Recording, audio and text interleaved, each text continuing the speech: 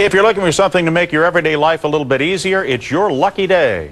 You know, there are 117,000 libraries and millions of books that are pre-digital age that are not available electronically. This is the world's first portable book scanner that it's automated, all right? It's going to not only scan the pages, but it's going to turn the pages without damaging them. It uses this special roller here.